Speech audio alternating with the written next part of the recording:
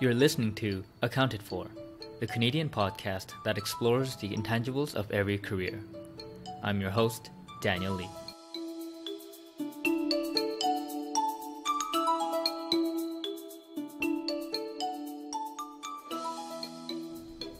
Hello. How's it going, listeners? Today is the second episode of the Anonymous podcast series that I'm experimenting with. The field we will be exploring today is public equity investing in Canada. It's generally referred to as the buy side, or quote-unquote hedge funds for simplicity's sake.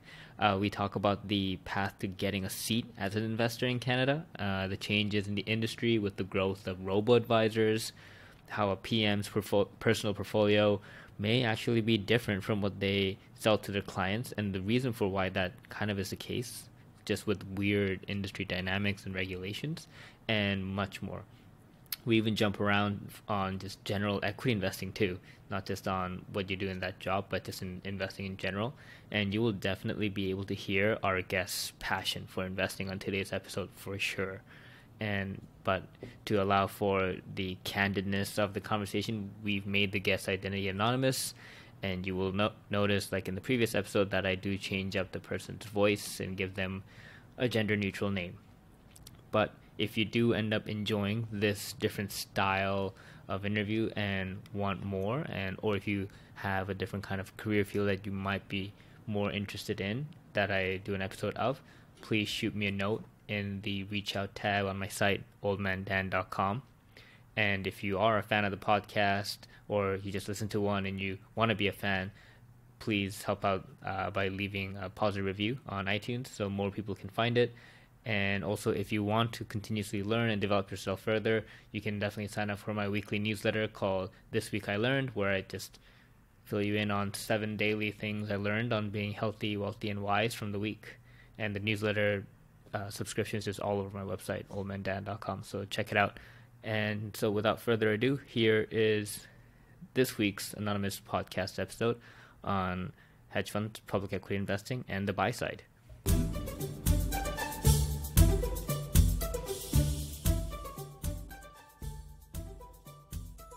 Hey everyone, welcome back to Accounted For. Today is another anonymous podcast series, and today's guest is an individual who is in the public equities investing space. And so, like always, the guest will remain anonymous, and I will refer to the individual as Min. Hey, Min. Hey. Thanks for joining us on the podcast. And so, for the first question, I would like you to explain to our listeners, what is the average day like for an individual who is a public equities investor in Canada? Yeah, so probably different for everybody, but for me, I used to get up sort of around 6:30ish. I've peeled it back even earlier these days, so 5:30, 5:45, I'm up, and I've got my phones beside me in bed, and unfortunately it's more than one phone now, and I'm checking emails, trying to scan through.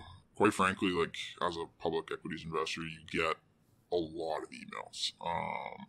Brokers, salespeople, traders, automated emails from sort of economic sort of resources, just tons of stuff about what happened overnight, what's on the docket for that day with earnings releases. It could be anything, even technical analysis, fundamental analysis from hundreds of different people. So I might wake up on average to an average of 100 emails and sort through quickly what's the most important. There might be 10, read those quickly, then hop in the shower, head to work. So that whole process might take a half hour to an hour. And then once I'm at work, it's a bit of this triage. And I feel like that's definitely a very unique part of the industry. Is every day is different, which is, other industries have that, but it's almost like working in the ER, right? There's a bit of a triage on what's the most important thing to do right now to maximize my efficiency. Because there's just this deluge of information and just like a sea of information, and the whole goal is obviously to be able to pick out the little pearls of how I'm going to be able to add value, what am I going to be able to do that day. So that's high level what I'm doing to start the day. But then once the bell rings, I'd like to schedule a lot of calls. So everyone's different. I used to, when I first started, I was much more reluctant to talk to people. So I'd read a lot. I'd print off 10Ks. I'd love digging apart a 10K. Some people don't. It's really boring. And that's fair. But once you know how to read a 10K, it's kind of just like reading a short novel, in my opinion. Like read the story of a company really quickly and skip all that risk information, all that stuff at the front, like the crap. Skip all that, get to the good stuff, and then read the notes if you have time at the end. So I used to do a lot of that. I'm now, for better or for worse, you sort of build a base of information. You don't need to read a 10K on a company that you have already read one on or that you know the gist about. So now it's a lot of phone calls to sell-side analysts, to sell-side salespeople, to get a sense of information flow. We're sourcing liquidity. So I currently work at a fairly large firm. So liquidity is a big important thing, especially in a tight market like Canada. So even if we like something, we have to be able to source the liquidity first and foremost. And if we can't, then it's not even worth working on the idea. So a lot of the day is trying to figure out, number one, if the idea we like, talking to the analysts, getting their opinions, figuring out what their sentiment is, how they're positioned, and sort of their ratings and their estimates, figuring out if we think we have an edge or an advantage against those estimates, and then if we like it, it's sourcing liquidity. So it's a lot of phone calls, a quick lunch, usually at my desk, if not going out to a group lunch or a lunch with a management team. And then that's the other thing, is not every day, but some days they'll have a lot of management teams and analysts coming into our office and meeting with us. And I really look forward to those. That's kind of like the highlight, because the calls are always going to be there. You can always call someone, but getting to meet someone face to face and sort of grill them on their company or grill them on their coverage list is something I like to do a lot. So it's a mixture of calls and meetings, but throughout all of that, you always have one eye on the market and one eye on all your monitors and one eye on, the watch list, the funds, how things are doing, how you're doing that day, how you're doing that week, month, year to date, in the long term. So it's a big balancing act. And then also, as I said, this triage of like, what's the most important thing to be doing at any given second. Gotcha. And would you say then that kind of rhythm is relatively, though, consistent throughout most of your time throughout the year? It changes a lot. So you have earnings season. So, unfortunately, it happens 4 times a year, and it lasts about 2 months each time. So you really have 8 months of the year where you're kind of in battle mode. You're walking in, what are my bigger names that are reporting today, and making sure it goes well. And if it doesn't, generally speaking, if it goes well, company reports what you expected or better, stock is up or flattish or positive, that's on the triage list that sinks further down, right? Because it's not hurting me. If you have something, worst case scenario is obviously you walk in, you have a torpedo. You have something down 10, 15%, it's going to be the worst or second worst or in the top 5 worst things out there in your mandate, which for me is sort of North American equities. I've done global as well, but North American equities is my focus. So if you know the S&P 500, the TSX 60, sort of like these indexes of less than 1,000 companies, you don't want to walk in the morning and have the worst one that day, right? That's just the worst, and it happens to everyone. So that on the triage list goes right to the top, and I might spend the entire day on that one thing. If I don't have something like that, I might spend the entire day on 3 or 4 different ideas. And throughout my career, that's changed. Like I've worked with and for people that prefer dig into a company private equity style, do a month or even 2 months of deep due diligence just on one company, write a massive report, build a huge model, talk to everyone who's ever looked at the company, and then be better, be in the top 1% of people that have ever thought or looked at the company. That's one approach I used to do. And now current approach and other approaches I've tried are, the spread your bets or go broad instead of deep approach. Because that's the two matrix, like the two-sided matrix. You can either go deep on a company or you can go broad across a lot of companies. So these days I've been going a little more broad, and earlier in my career I went more deep, which I actually think is the inverse of most people, but it's just worked out for me that way. So yeah, I'm spending, a lot of time throughout the day on multiple different ideas, not just one company. Do you also feel that different kind of inverse is a result of a different strategy in terms of this time frame as well as the size? So, for example, I think I have the view that a lot of large cap or larger company oriented strategies for investing purposes tend to not go as deep, like, despite having so much information, just because I feel everyone else has that information. So it's, what is the additional value of going so That's deep? fair. That's Whereas fair. if you go look at a small company, there actually could be the inefficiency because not as many people might be looking at it, and there's a lot of risks that are also involved with it. That's fair, and I'd say it's also liquidity. Like, the bigger you get, it's that curse, right? You have a lot of success, you get big, you start to go from managing hundreds of millions to billions, and billions in a smaller market is tough to whip around, right? So you're limited, especially in smaller markets, to sometimes a handful, dozens of companies. And so just because you're not going deep on one company at any given time, if your career is more than a few years long, you've probably looked at them all at least once, and you've probably gone deep on them at least once, especially, like I mentioned, some of these indexes that only have 50, 100 or so names. Yeah, like the TSX 60. There's only 60 there, and of the 60, only really half are that investable, right? Like, if you look at half are gold and energy and just, like, really sick, cool companies that require specialist knowledge, and which is not my background. So if you're a generalist, doing equities in North America, there might only be a couple dozen names you need to know, which sounds easy, but the hard part is, I'm competing against a few hundred, if not a few thousand people that also all know these companies as well as I do. So going deep, like, I don't know how much value that adds, as opposed to going broad and knowing the market and knowing where people are positioned and knowing sentiment. That always adds value because there's a contrarian element to it, as opposed to when you go deep on a company and try to find that one little nugget of information. I mean, that's good, but it's extremely rare. Whereas a skill set that's very common, a skill set that can apply in any market is, how is everyone positioned? What side of the boat is everyone on, so to speak? And get me to the other side of the boat, being contrarian. And that doesn't require deep knowledge of companies. It requires a broad knowledge of companies in a market. So it's a little more the trader kind of mindset as opposed to the investor mindset. But I think both are tied at the hip, right? You can't do the broad thing if you don't know the companies at all. That's day trading. And you can't just go deep on one company every year and think you know it and know the gems and pearls of information that no one else knows. But then, it's in a sector that's out of favor.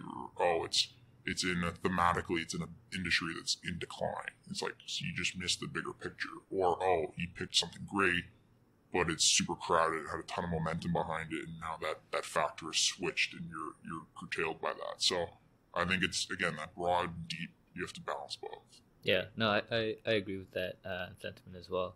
And I guess just for context for our listeners, I find that the 3-year mark is the time when most people either leave a job before 3 years and they switch to something completely different, or if you've stayed in one career field for past 3 years, you're going to stay there for a much longer time. That's kind of like the break-off point for what I found, like, statistically for most people.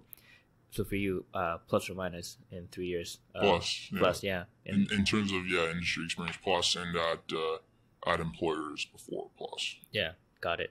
And like we talked about how you mentioned how you were a generalist, not very like focused as a specialist. I was a generalist too when I was in the buy side, but I find that most people, I think on the outside, just assume that, so what sector do you cover? Yeah. Like when I told people that, I'm at a fund out in Calgary, they all just, so are you a oil and gas engineer, or are you in mining? And also, no, I actually don't look at any of that. Well, that's the way the industry's going, unfortunately, is some people may disagree with this, but I try to meet as many people as possible in this industry, and it's a really small industry, and the seats are shrinking every year, right, as you know. So every person I meet with, though, that's senior at large institutions and sort of banks, insurance companies, pension funds, they want people to specialize. And there's probably a bunch of different reasons for it. I'm not really sure 100% what's the driving force behind it, but I think there is this sense that as information has gotten more and more readily available and cheaper and people are getting faster, the skill set of a generalist, like at first glance, seems to be fading, or that ability to drive alpha is fading because what you do is just surface level and you're dancing across all these different pies and not going deep on companies or deep on sectors. How can you really drive alpha versus people that are going deep on those sectors? And I'll just pay 5 people to do 5 sectors super well than pay you a fifth of that total pie, but to have to do all that work and try to beat those other 5 people. So I think there's like this simplistic kind of argument that, 5 people doing one thing super well beats one person doing 5 things so. And so common sense suggests that that's true, but investing's weird where I don't actually believe that is true, because for what we talked about, right, is you don't build a portfolio of best ideas. And I think there was a study done 10, 20 years ago. I'll try to find a few, but I can't remember who referenced it. But they basically took an investment firm and they asked every sector specialist to pick their best idea every year. And they made a fund just out of those. And it had awful performance. I can't remember if it was Fidelity or what it was, but someone did that and had terrible performance. And they reported on it, and they were trying to figure and diagnose why that was. And I can't remember the conclusion, but I remember that sticking out with me, that like, just because you have a best idea in a sector, maybe that sector is a 0. Like right now, you don't want to have any eggs in that basket, so to speak. And maybe there's one sector in the entire market that's just working and is attracting capital and is attracting flows. And if you thought about the FANG thing the past 3 or 5 years, there was a stat that 90% of the S&P return, it was more than 90% of the S&P return last year for a given point, it was year to date, was driven by like 5 companies, right? Yeah, that's practically it. Yeah. They're massive, right? Yeah. And so you didn't have to walk in and pick your favorite gold stock and your favorite energy stock and your favorite material stock and your favorite utility stock and your favorite staple stock. All those underperformed, right? All those people, all those specialists, didn't matter. All you needed was one smart person to recognize something that was happening in the world and say, this is something that's a reality, I'm betting on it, and I'm beating out 90% of people because this is the reality right now. So that's where I think the specialist thing gets you into trouble. And so, I'm obviously biased. I'm a generalist, you're a generalist, but I would say that if you're a generalist who's honest about their weaknesses, like, I'm not good in these sectors, these are specialist sectors, or, I go broad on companies, but not necessarily as deep as I would like to, and you admit where you're weak and play to your strengths, that you're good. But if you try to pretend you're some, savant, like Stan Druckenmiller, and I can go long junior E&P oil companies one week, and then, junior gold miners the next week, and then buy Coca-Cola the next week. And like, I don't think anyone can play that game super well. But if you're like, where you're strong, the Buffett circle of competence, and you stick to your circle of competence, and then when something's outside your circle of competence and it's doing really well, you're very careful, right? Like I'm always extremely careful when someone asks me to look at a company I've never looked at before, or an industry I've never looked at before. I'll take way more time.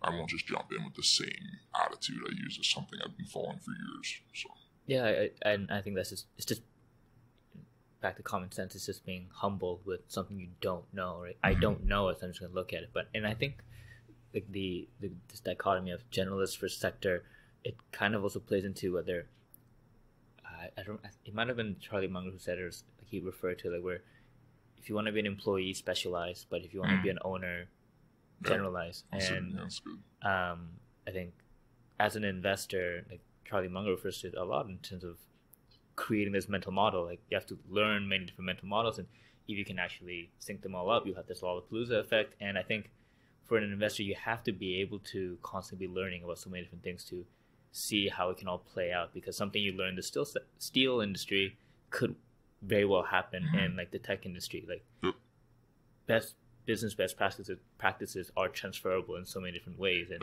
people learn from different tycoons and all that. And so I think if you look at history, like, that's what history teaches us, right? And I think the specialization could, like you referred to with that study that showed that it just doesn't perform well. It kind of leads to people just really focusing too deep on, like, you said how you spent a few years in this career, you're going to have looked at practically every company in like the TSX 60. So then if you specialized only in like oil and gas, you're going to be looking at only like 10, 20 companies for your entire career. Yeah, and then boring too. And eventually I feel like you'll actually get really overconfident and go, you know what, this little change in price, or this little change in supply, it's going to make a huge effect. But it's the forest for the weeds thing, and it drives me nuts. Like, I had a younger friend who I'm actually meeting with later today. They're trying to crack into the industry, trying to crack into the business, and we're asking me like how I did it, and asking for advice, and they wanted to prep a stock pitch, which I thought was a great idea. to any of your listeners too, if you're trying to break into the industry, there's nothing better that a PM or someone likes better than free advice. Give me a free idea, and then maybe I'll hire you. So so I told them that's the way to go, and so, but what they immediately came back with was this hyper focus on valuation, and I need to have the best DCF model and the best Excel spreadsheet and just a 20-page report and really be able to dazzle them with like the amount of depth. It's all about that depth, right? Like the amount of like quantity of crap that I've stuffed into this report and this all this data that all this data, and it's just garbage, right? And so I sort of politely told them, I'm like, look, there's nothing better than a stock idea you could tell me about sufficiently in 2 minutes or in an elevator ride, right? The elevator pitch, and that whole skill set of the elevator pitch, I think, is fading a bit because it's a skill set that really favors salespeople. And so the institutional equity sales desks are all shrinking rapidly, and some people will even expect that in the next 5 to 10 years, you won't really have equity salespeople. You'll just contact, analysts and traders directly, because why do I need this intermediary? But that skill set is really important, like the ability to tell a story to another human in a really reduced amount of time, but still have that clear conviction around what the idea was, is a really rare skill set. So I told them, look, spend 9% of your time finding the idea, doing the qualitative work, thinking about how is this going to make me money? Because that's what it comes down to, right? We're all optimizing around one variable. How am I going to outperform, either absolute or risk adjusted, but generally speaking, how am I going to outperform my peers or the benchmark? It's what's your edge? If you don't have an edge, then what are you doing? So the best DCF whatever in the world, and the more I've done this, the more I realize and more jaded I've become about valuation and the emphasis people play on it. And I think it's a bit of this private equity kind of, like, people look at private equity and they're the stars, right? Like, versus public equities for sure. Like, the pay is better. They get to be on boards of companies. They get to own the entire company in some cases, right? They get to use a lot of leverage. It's very sexy. Whereas public equities is, you watch TV and there's these, robo-advisor ads and ETF ads, and, you don't add any value. 90% of you underperform the market. And you're just this barrage of information on how awful our industry is, right? As opposed to private equity, it's all sexy and, right now it's grabbing a lot of money. So that's part of this cycle, this low interest rate cycle, which I think will change at some point. But I think people are subconsciously and consciously very jealous of private equity and how they do things. And in private equity, most of those employees come from the banking world, where it is that go deep, do the extra crazy PowerPoint, and do the extra crazy Excel spreadsheet with 50 tabs, and stay at the office till 2 a.m. And that's what a successful investor looks like. And then you get into public equities, and some people work 9 to 4, and they take a 2-hour lunch, and maybe they read all day on a lazy boy, and that's work. So I think people just view it as like, I want to do what private equity people do, or do what bankers do. And so you have young people coming up that want to crack into the public equities industry with that mentality. And I sort of, whenever I meet anyone like that, I push back and say, our industry is very different. You can be an absolute genius, add a ton of value, make a ton of money, and work like 20, 30 minutes a day. Like true work, like thinking work. And that's all it takes. It just takes one idea. Buffett and Munger, I was watching before I even came here, the 1996 Berkshire Hathaway AGM. Someone posted like a clip from there. And I like to go back and anything, obviously, Buffett's read or said or done, I like to read. And this was one where he was saying, you only need 3 great businesses to have an extraordinary amount of success, to build a massive fortune. He kept saying 3. And then there's another speech he gave at the University of Florida, I think in the 80s, where he said you need no more than 6. So he's always kind of gravitated to saying, like, look, if you really want to create a ton of wealth for yourself and you know businesses and you're a business analyst, it's somewhere in the low to mid single digit number of companies you ever need to A, work on, and B, own. I think Charlie Munger only owns 4. Yeah, he only owns 4. And if you check his filings, he's owned the same 4 for like a decade now. He bought them I think he bought, it might be Citi, Bank of America. It's not Fiat Chrysler. No, yeah, he doesn't have Fiat. No, is it 4 banks? Like Wells Fargo. Wells Fargo is, I think, is a big one. He had POSCO, I think. POSCO, the steel, and that's been a nightmare. But, I mean, he had an interesting thesis on that if you go back and listen to it. But, yeah, he bought banks at the depths of the financial crisis, and he still owns them, and that's fine. And, he's probably done pretty well. He's probably marginally outperformed the S&P 500 with that. but he hasn't suffered any losses. There's been no transaction. There's been no slippage. There's been no fees. There's been no commissions. There's been no like selling on drawdowns and then not being able to keep up with the market. Like, he's earning a return that's slightly higher than the S&P. He's outperforming purely because he's a business analyst and purely because he's buying, a couple companies. He's not trying to buy 50 and trade in out of them. So, yeah, I definitely, like, at least in my personal investing, I stay very concentrated and try not to trade that much, and definitely force myself to only own a handful of names and try to own them for 3+ years, and in some cases almost 5 years. So, yeah, I would encourage, and back to that person trying to break into the industry, that's what I told him. I was like, just find me one of those, or find me something you think is one of those, because 99% chance it's not going to be one of those kind of wonderful businesses or one of those great ideas, but try. Don't do an excellent DCF, an excellent pitch, an excellent whatever, and then tell me there's 15% upside, because that's what everyone else does, and it's just, I don't have time for that, right? Why You're am I investing time. 15% upside for? Especially if you think about the payoff for an employee. Like, I just paid you X to work on it for a month and all these resources and pay for your $30,000 Bloomberg license and all that just so you can go find me some 10% upside, which is less than the standard volatility of the index, right? The index is going to fluctuate 15+% in any given year. If your upside is only that, you're basically telling me you found luck. Dude, I can day trade Shopify and I can make like 10% a day. Yeah, you bet on like, just flip a coin on Shopify's next earnings, it'll probably be up more than 10%, right? Yeah. So yeah, when people pitch that, and that's what they teach in school. Like, you go to any university, that's what they're teaching. They're teaching this hyper deep penetrative work on average indexy kind of names, efficient market hypothesis, all that, diversify out to 50+ names. And then, yeah, when something's up 20%, sell it. When something's down 20%, buy it. And then just keep doing that. And you know what? A lot of PMs, in our industries do that. They graduate from these business undergrads and they go and put that to work.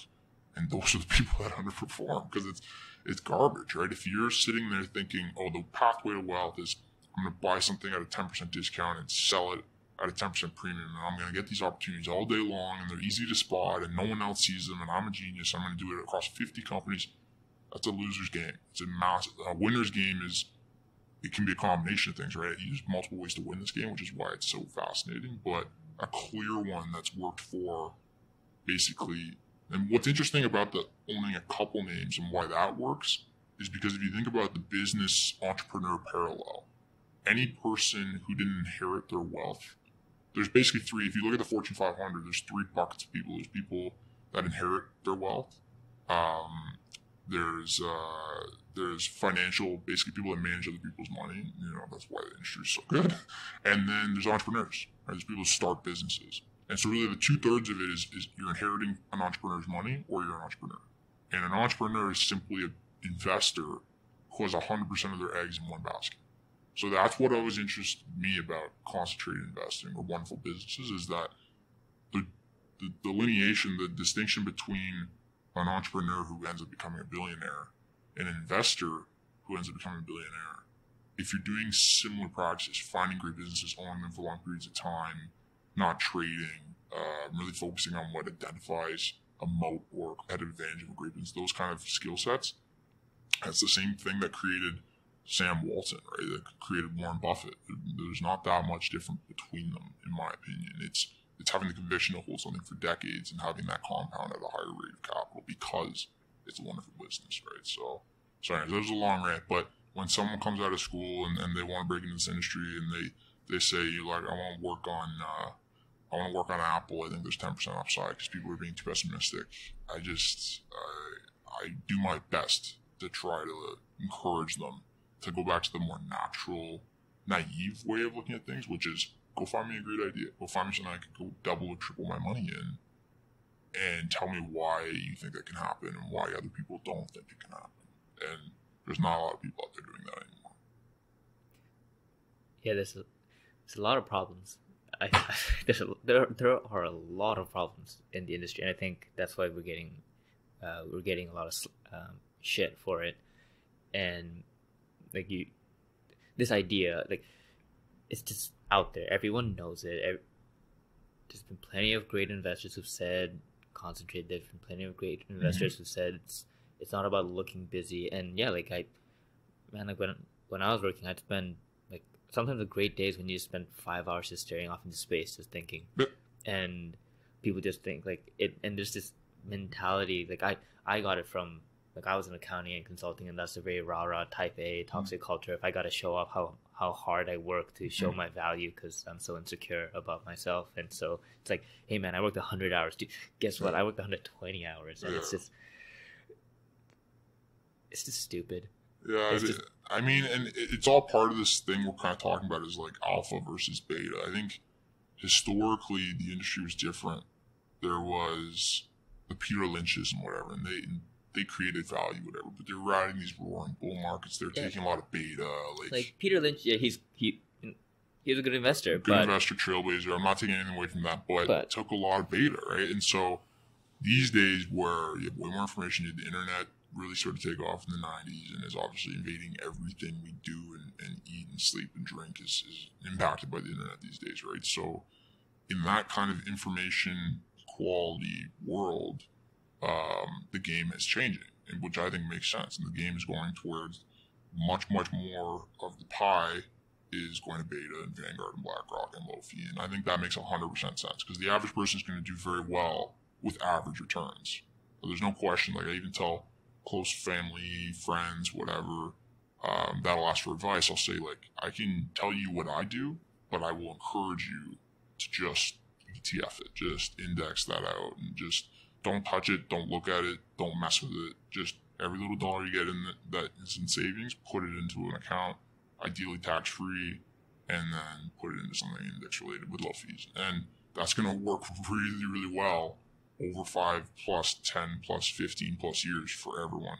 But if you're someone that's a junkie like I am and they need to do this, don't go and have this massive portfolio of ideas. Don't go work 120 hours trying to like build wealth through trading.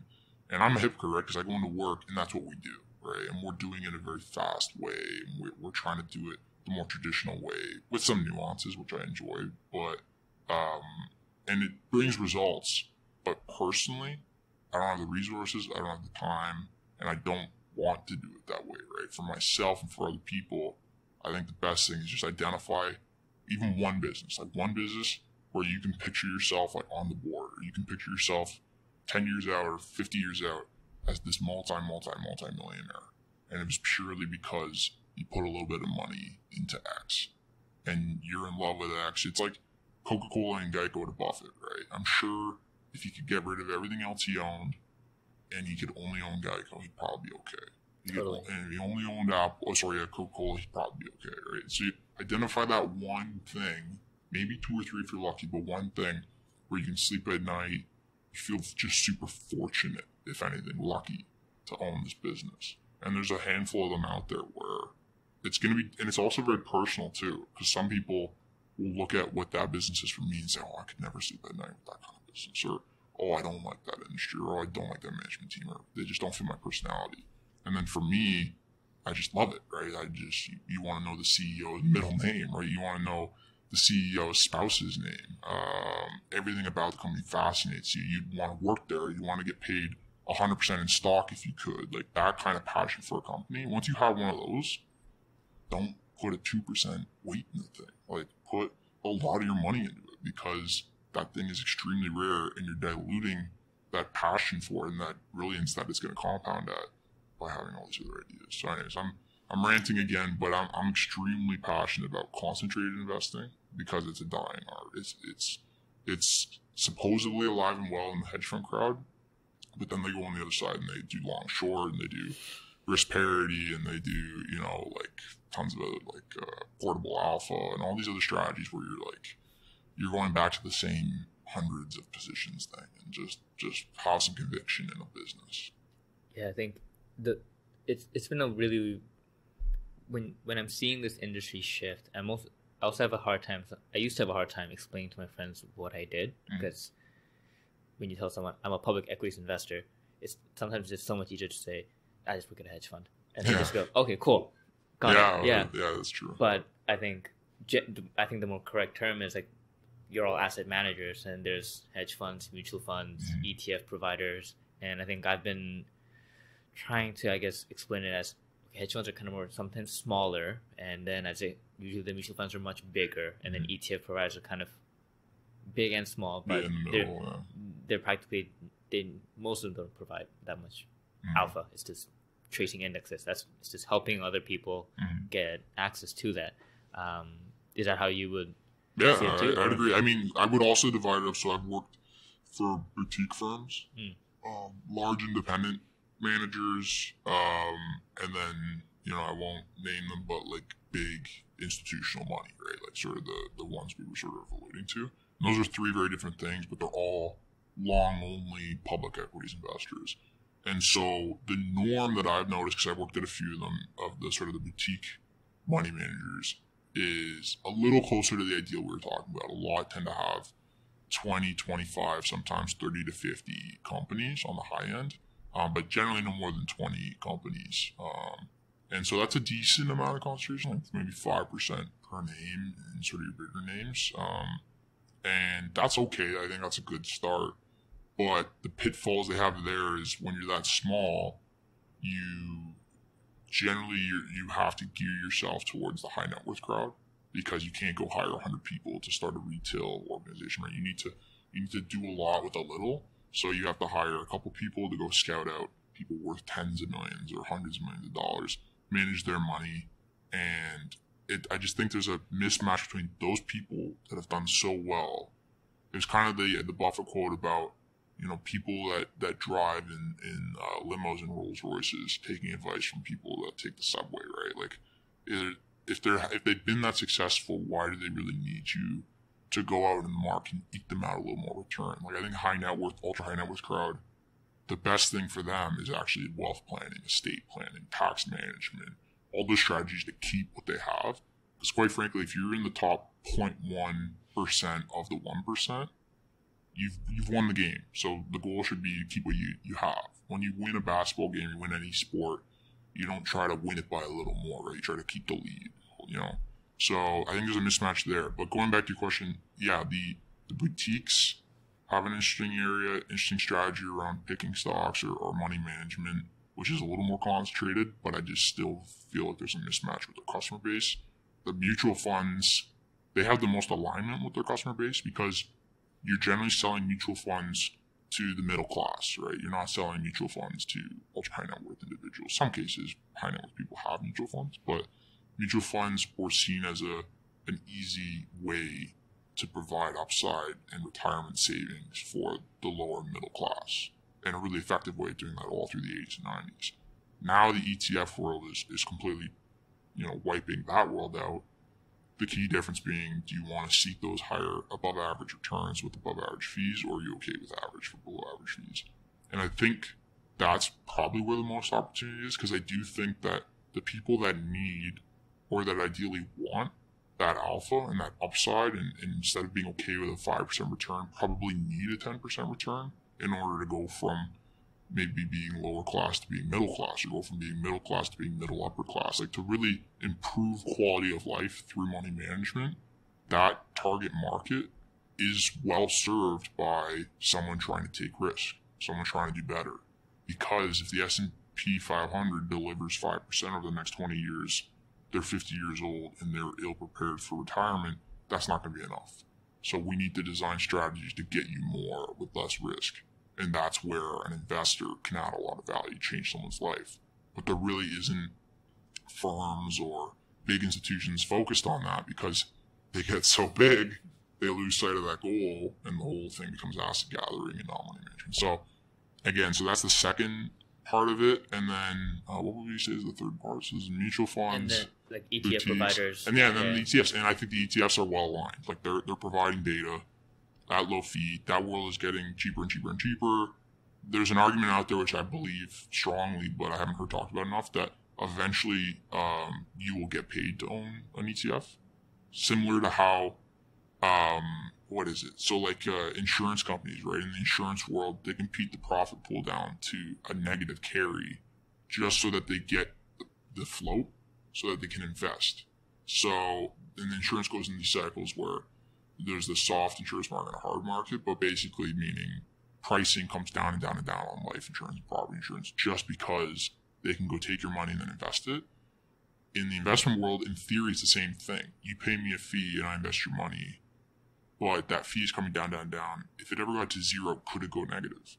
Like, could you pay negative to get your money managed? And I actually don't see, in theory, you could, because then they can do other things with your money. Once they have you as a customer, why don't I cross-sell you a banking solution? Or why don't I provide you a mortgage? Or why don't I just want you in my arms as a customer so that I can go cross-sell you a lot of other stuff. So we've had negative interest rates in the country. Yeah, so we've exactly. Actually had, why wouldn't you have negative fees on investment products? Because if you're not adding value to me, pay me for the privilege of my money, right? Because my money comes with a lot of great things. It buys you clout, it buys you scale, it buys you the ability to lock me in for years as a customer to cross-sell me other things that you do make money on. So, yeah, I think the beta part of the market, while I wouldn't want to be, maybe the owner of Vanguard, or I'm skeptical about a BlackRock's profitability, even though I've liked them in the past.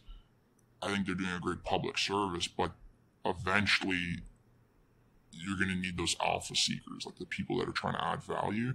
They are a nice counterbalance in the market, and that crowd is getting just beaten to crap, right? And so they need to, at some point, our industry will need to redefine how it sees itself in the alpha beta war, so to speak. And so if you're one of the people in the alpha camp like I am, you have to have a very clear strategy on how you deliver alpha and how you deliver it cost effectively to customers. But even then, I think, just like how you mentioned how the way you manage your own money is different from how you would do it at your job. And I think for me, one, I won't name the individual or the fund, but the person I respect who is a portfolio manager, very established portfolio manager with a great fund, the person also told me that, if I could run my own money, I'd only have 10 stocks. Yeah. And I'll tell you these 10 stocks. And but the person manages a 60 company, 70 company fund. I'm almost identical to that, right? I've worked in organizations where it's sort of you're managing between 40 and 100 companies, and my PA, my personal account, has never ever had more than 10. I think max I've ever had was 8 companies, and the minimum I've ever had was 3 or 4. And I'm currently at 5, and I like having 5.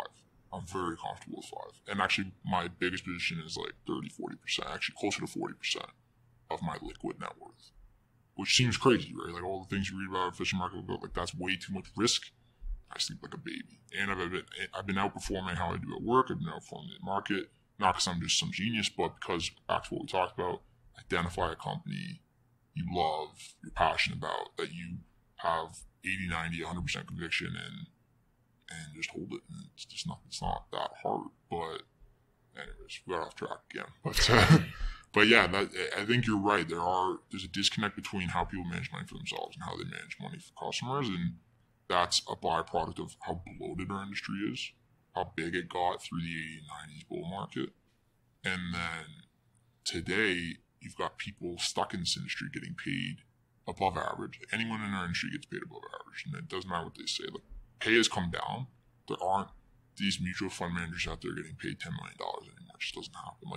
The wealthiest, highest paid money managers in our industry probably make a couple $1 million a year, right? It's just, that's where you peak out now. And that has shrunk the pie for everyone below them.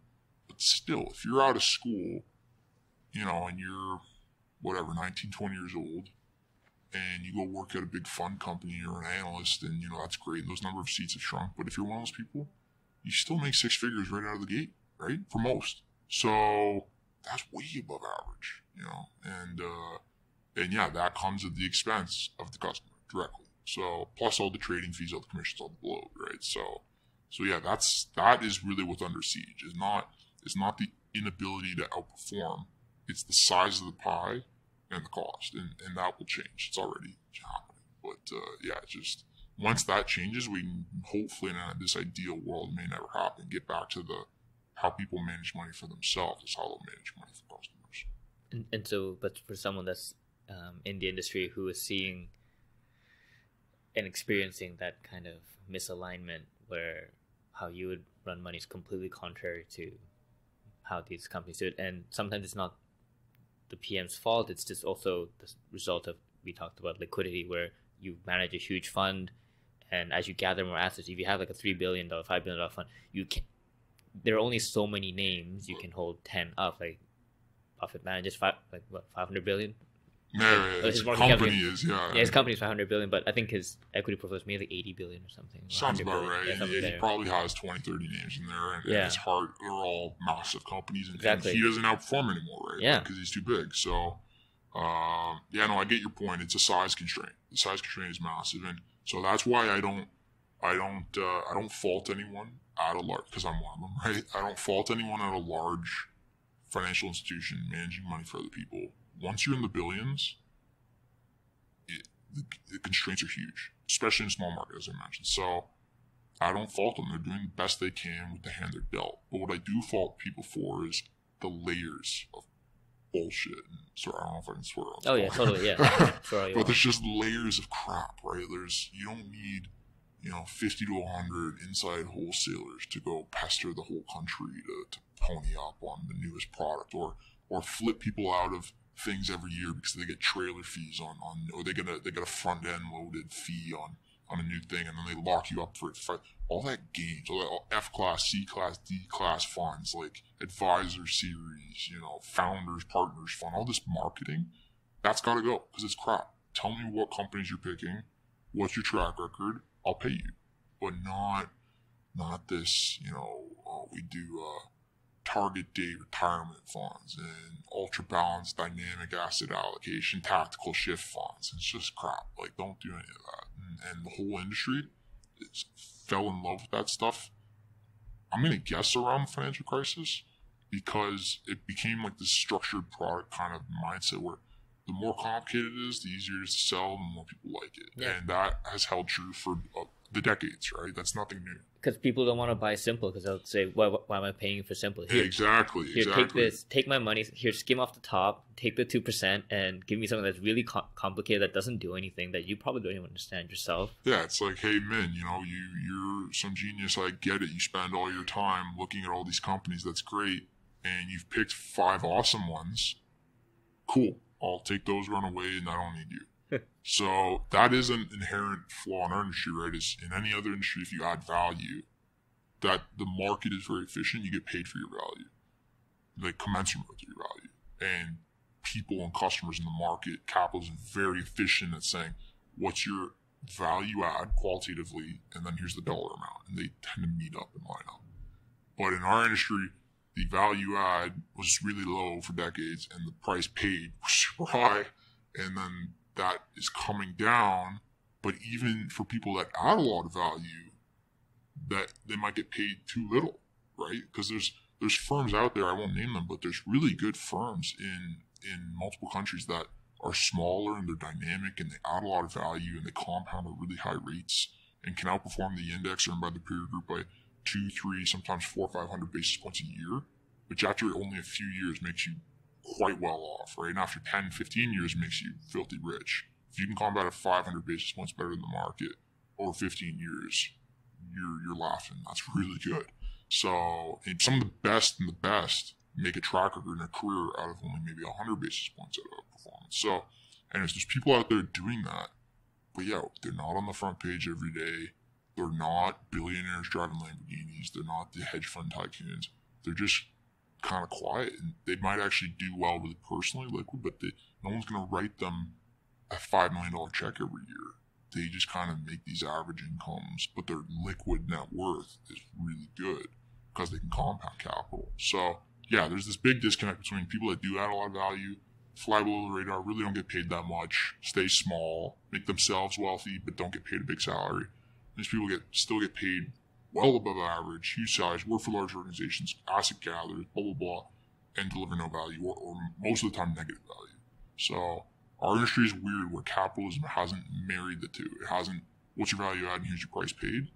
Almost, if you're a doctor, like certain types of surgeons that are rare get paid more than others, like really complicated surgeries, if you're a specialist in that, you'll get paid better.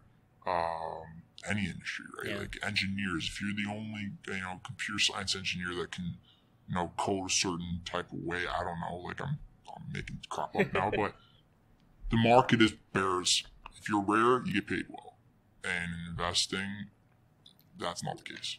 Yeah, it's a total. When we say asset gatherers, it's practically like, I think there is a common practice of even. I think it's actually a very common career trajectory that a lot of people just look at and grasp towards. Is where you join a big fund, you stay there for years, and then you stay there for years. People assume that you're a really good investor despite just being at a big fund that most of the time underperforms and just manages like practically just an index. It just moves index shit around all the time. I'm so glad you brought that up, because that's my biggest gripe in the industry is your resume.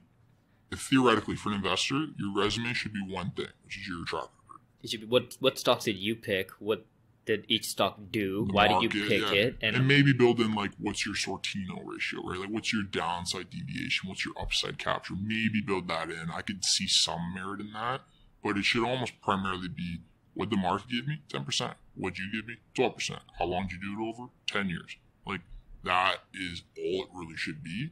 But the number one criteria that determines how people get paid in my industry, and there's no one that'll admit it, and there's no data behind it, but it's 100% true, is career longevity. If you're a 20-year portfolio manager, you get paid more than a 10-year portfolio manager. If you're a 5-year analyst, you get paid more than a first-year analyst. And that's the same in a lot of industries, right? In a lot of industries, time in is time paid.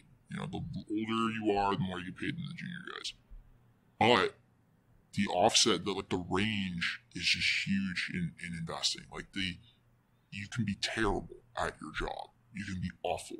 But if you can say you have a 30-year track record, even if the track record is abysmal, you can find a home in our industry. You're very rare. People want that stability, longevity, gray hair, whatever. Oh, dude, you hate it. You sell that so well. You can just say 30 to years, look, people 30 just, years in asset management. It's this calming thing. Oh, yeah. He must be doing this experienced. for 30 years. No one asks, why are you still looking for a job 30 years later, right? It's probably because you were terrible. So, as opposed to the person who's been doing it 5 years, shooting the lights out, absolutely destroying it, they're relatively green, 5 years. You gotta be careful with this person. It's like, it makes no sense. And I also think, like you mentioned about how all these great fund managers tend to live somewhat of like a stoic, hidden life. And I find that, not faulting you or anyone else who's passionate about investing, who's at a big fund, but I find that you would get frustrated and you would end up trying to spend more time managing the money, quote unquote, the right way that you believe. Yep. And I'd say, I actually think from my experience, not many get a chance to actually own their own personal account. I think many funds block that. Yep. So it's actually more on the rare side that you get to manage your personal account, I think. Well, I've been at different ones. I've been at ones that allow a lot of flexibility, and I've been at ones that allow zero flexibility. Yeah. So, and it's a huge. What's interesting on that, and I agree with you, is that the psychology of it is the most important thing. Again, like picking the stocks, you can add value that way, but the psychology of holding them and selling them is like, all the alpha comes from that, in my opinion. That's the edge, and right? That's the edge. And so you're right. If you go from this high tempo, wake up at 5 a.m, want to go day trade every day, and let's trim something here. Let's trim read about soy futures in Japan and short the yen and long the British pound equities. I don't like equities in British pounds, short the yen, and think that is the way to make money. If you go from that, which is just pure, it's like mainlining adrenaline, right? If you go from that to the sleepy wake up whenever you want and read a few annual reports, read a book maybe, like, I don't know, go play golf. Like, but what's interesting is the people that, and when you look at retirees accounts, and I've worked for a boutique where, so we're talking about asset management, but there's also the wealth management side that I've worked in, which is people come in and see you, they have a portfolio, they have tax liabilities, they have real financial stuff, and you have to deal with it. The people that do the best are the people that take the I don't care mindset. Those people always have the best returns. Like someone who comes in and forgot that they own.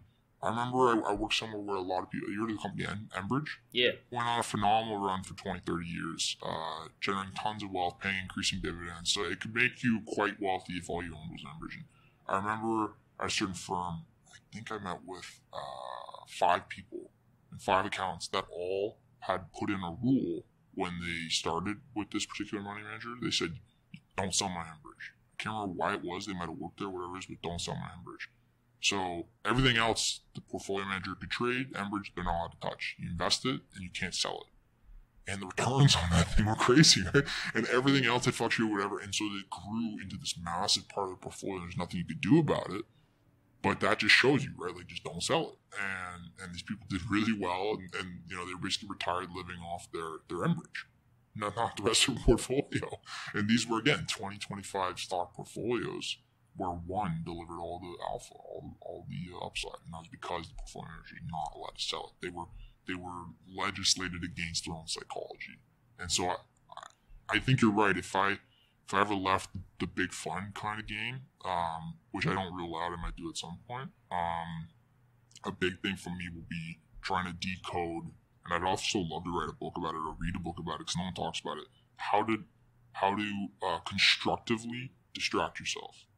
Because we're in an environment right now where people get distracted like crazy, and that's not what I mean. I mean how to be in control, in the driver's seat, driving the car, but not be like gazing out the window, like going crazy, frenetically looking at what's on the road, like look, you know what I mean? Like a good driver doesn't freak out about all stimulus outside the car or in the car. They just drive the car, so they're in control. It's kind of like a meditative thing. You're in control, but you're very like fluid and just chilling and not overreacting to anything. In fact, underreacting to everything. And so a big thing for me would be to try to figure, and I haven't done it, would be try to figure out, do you just get a hobby? Do you golf all the time? Do you pick up arts and crafts? Do you spend a lot of time with your family? Like what is a constructive way to know what's going on with your businesses? Because you want to know everything, right? You want to know when the tide's going to turn, when something goes wrong, when the management team is soured, when someone's left. That's still very important to knowing when to sell. So how do you manage that bucket of things to know, then at the same time be able to go 10 years without doing anything?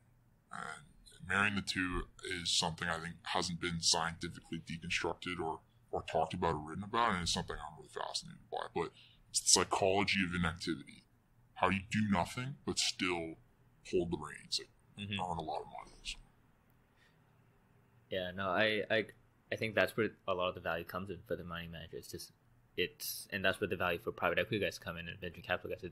It's the forced hand shackling of the liquidity. Yeah, 7 years is the whatever. Like private equity holds for 7 years. Yeah. Someone invented that years ago. I don't know, but yeah, that's where they make their money. Like, I mean, to be blunt, leverage helps a lot. Oh, totally. They like buy things cheap debt. If I can use up. nine turns of debt with no costing me nothing, I can probably make you an okay amount of money. But besides the debt, I think you're right. It's their force. They marry things for at least 3 years, 3 to 7 years, sometimes 10 plus years. Yeah. I think something else I noticed is also just the fund industry, like just for investors in Canada, it's different from the US as well. I find Americans, well, compensation wise, I think there's also a huge difference. I think folks in like the buy side in the US actually end up getting compensated at an even much higher clip. Oh yeah. Yeah, I think so. From some other folks I've been talking about. Something else I also noticed as a difference was I spoke to a fella who's at a fund out in the US, and I was telling him about, everyone, I would say most people I've met are actually somewhat still passionate about investing, like whether they're a big fund or a small fund, whether you're actually outperforming or not, they still somewhat love it. Some love it more than others. And the guy who was in New York was very surprised because I think everyone here hates it. We all hate what we're doing, but we do it to make the money we need to make. Yeah. And I was very surprised given how we have so few seats here in Canada for people who are actually passionate. It's interesting. Like I think if I look back at myself, I started with 10 out of 10, 11 out of 10 passion, which I think it's table stakes. That's what you need to get into our industry. Like if you're 90% passionate and 10% skeptical, you will never break into our industry. It's only the crazy, unless you went to a great school, whatever pedigree, some of those people sneak in, but generally speaking, it's people that wake up and think of nothing else but equities that make it into public equities. Yeah, like usually when kids like email me or we have a phone call out, first ask them, okay, have you tell me all the books you've read. Like, Yeah. if we don't get past like book 20 or 30, then it goes to like, okay, well, I don't know what you're talking about. Like, the guy I spoke to didn't even know who Phil Fisher was. Oh, it's my favorite. And I was just thinking, like, oh my god, what? Or the big test too for me is tell me what stocks you like, or tell me what stocks you've bought, or what's your portfolio like. And even if it's someone really young, they'll usually have a virtual account, or they'll whatever. Like, show me some signs of that. If you're in this industry, I've met people in this industry, kid you not, with over 10 years experience that don't have a personal account and have never bought a stock personally. They've only ever bought it for other people. That scares the crap out of me. How can you know how to do something for someone else if you've never done it for yourself? And that's the thing. I feel like a lot of people still in the asset management industry are the people who just wanted to get that lifestyle. They wanted the title. Yeah. They wanted the quote unquote prestige. And I think there's that. I've been very fortunate to work with more of the truly passionate, which has kept me in the business. But you're right. There are people that do it for, and I've worked with them recently. There's people that really want to. There's different types. Everyone's different, right? But there's the competitive person. There's the person that wants to go crush everyone, kill everyone, be the best, be the number one. And investing is an industry game where you get ranked every day, every minute of every market hour, and you're told where you rank in your peer group, right? So if your peer group's 300 funds, every month your back office will send you, an attribution report saying you're 10th percentile, you're in the top 10%, so you're fund number 30 or something.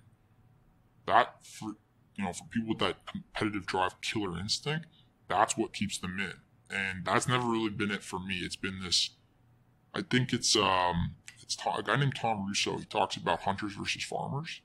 And it's a great little speech he gives, and he just uses this little parallel of, the really successful investors that he likes are these long-term thinkers that are farmers. They plant little seeds and they watch them grow. And then the majority of the industry is hunters, people that they're trying to kill and whatever, like stab, animals and make the trim cut here and then add a little basis points here. Yeah, exactly. And that's the hunter mentality, right? And so I've worked with quite a few hunters. I've worked with some farmers, but the farmer breed is very rare. And when you find people like that, they tend to be passionate, but again, that psychology of the inactivity of being in control but doing nothing. And those people are really, really rare. I can admit I'm not one of them. I'm more naturally a hunter, but I'm a hunter trying to learn how to be a farmer. And to fully learn it, I'll have to at some point set up my own shop, do my own thing. And I don't have the confidence yet to do that, but eventually I'd love to do that. And yeah, I think that analogy of the farmer versus the hunter is very apt for our industry, and yeah. And what would you say are just kind of big myths that people have about what you do? And big myths? Yeah, like there's a bunch. Yeah. What are some big ones? Well, I think what people, a negative one people have is that we don't actually know companies. The people that know investing or know what private equity does, they look down on asset management as, you don't know companies. You don't really know. You didn't earn your stripes in investment banking, maybe. You don't know how to build it on Excel. That's wrong. We know it just as well as you do. We just don't know all the Excel shortcuts and all the fancy crap that you get working into the morning. I can model the crap out of companies just as well as anyone else in buy side or sell side. The and what's more interesting is, and this is a myth that they get wrong again, they think we don't know companies. It's the opposite. There's no other industry where a 20-year-old or a 25-year-old or a 30-year-old can call up the CEO of a $10 or $50 billion company and they have to pick up the phone. How cool is that, right? Like, ask an investment banker whether they can go call up the CEO of a S&P 500 $50 billion company and have either their IR or their CFO or the CEO pick up. And asset management is the only industry I know where you can do that. You can be as junior as you want, and if you're at a firm with big assets, you have tons of influence. And in the 80s and 90s, that influence got people into trouble. That's where insider trading gets in, or whatever. But even with all that negativity, the positivity of it is awesome. Like, it's awesome to be able to learn a company and have those resources and have a $30,000 Bloomberg at your disposal and have hundreds of sell-side brokers offering you their research and trying to get you to come see companies and take meetings and read a report. And we commissioned a $100,000 study of Chinese luxury buyers, and we want you to read this for free. And you're sitting there thinking, like, this is all just because I work at X firm. and that's my influence. And so I think a myth is that asset management is like less prestigious. You know companies less well. You know your stuff less well. I'd say in some cases that's true. But when you're playing the big leagues in asset management, it's just as, in my opinion, just as prestigious as banking or private equity. So when I see a lot of kids that really want to like go up the prestige curve and they're only focused on banking and private equity, I just kind of sit there and laugh. I'm like, enjoy working till 2 in the morning, 7 days a week, and really being effectively Excel jockey or a PowerPoint monkey, right? And then on the flip side, you can start day one in asset management and call up a company and demand a meeting. Demand's a hard word, but you can get a meeting, you can go to lunch, you can get people to take you out for lunch. Like, it's a lot of perks. So I'd say that's a myth. Another myth is that it's easy. You pick a stock, it goes up. And the hardest thing about that is retail fads. That people think, wow, you're so dumb. Like, how have you done this year? Oh, I'm up 8%, the market's up 7%. Yeah, I doubled my money in cannabis stocks or whatever. I'm in whatever the fad of the day is, will always make people, by definition, a fad will make people more money until it loses them everything, right? And that's bubble, right? So, or crypto or any of that stuff. So things that most investors I would respect, and myself included, we would avoid, become these retail fads. And retail goes out and they crush the institutional investor for maybe a year or two, and then they lose everything, and then they end up net flat or net worse, or they lose their shirts, whatever. So I think a couple myths are, it's not prestigious. I'd rather go be an investment banker. On a work-life balance, on any perks or whatever, I'd say that's a myth, that's wrong. And then the other would be, that it's, anyone can do this at home, any pajama trade or whatever, it's really easy. I tend to think that that's a myth too. Yeah, no, totally. I think those are two definitely like big ones that you would bust in the asset management industry.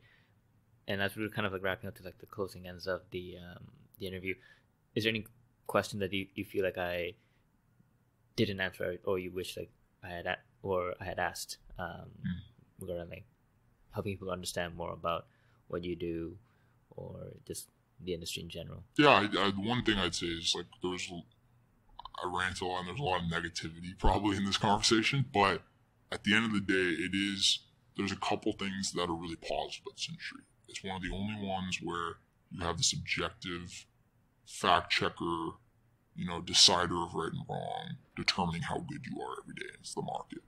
And a lot of other industries, if you want to go be a doctoral student or go be a researcher or a scientist, you might have to wait years for your study to come out, and then years after that to see if you were actually right and to check your findings. And then even then, people might disagree with you. And so there's really not this objective barometer of how good you are. And investing is great. If you're someone that craves objective, evidence of your skill, of your hard work, investing is awesome. And it's unique that way. So that's a positive. And then another positive is, even though people get into situations where they make mistakes or they don't do best by their clients, often most people are pretty good natured. I haven't met too many people that are truly, doing the wrong thing. And so that's another thing I just want to caveat, that despite all the negativity you talked about, people are generally good natured. They just get into situations where you can't do right.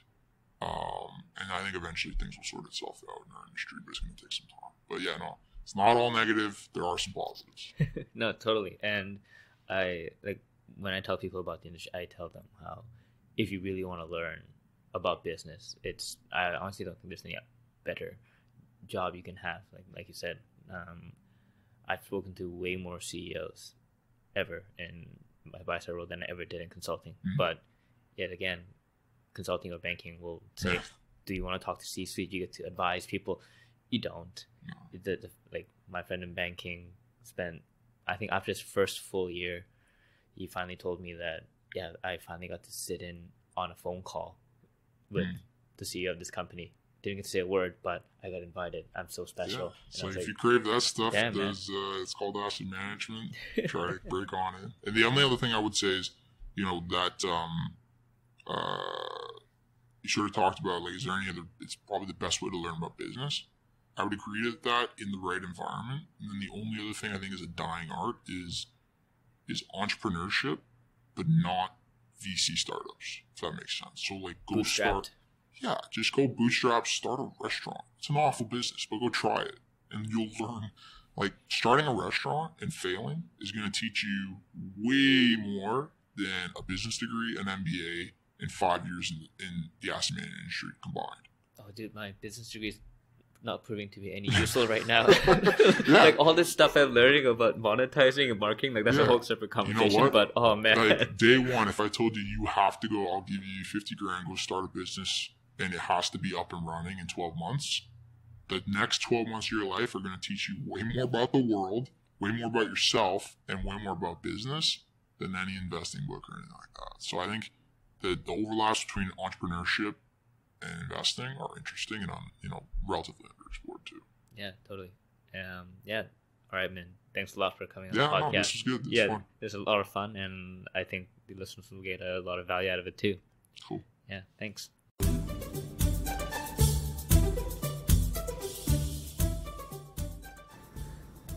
So thanks for listening to the podcast.